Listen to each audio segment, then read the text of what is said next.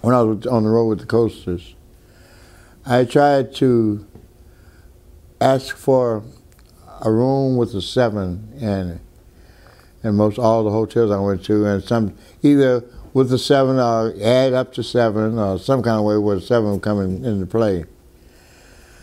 And I was collecting these keys.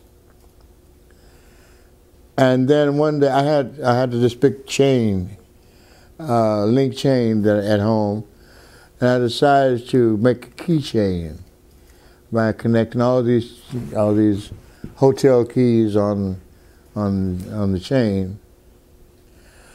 And then I started to think about some of those keys and what they meant, what was happening in that particular hotel on those particular nights.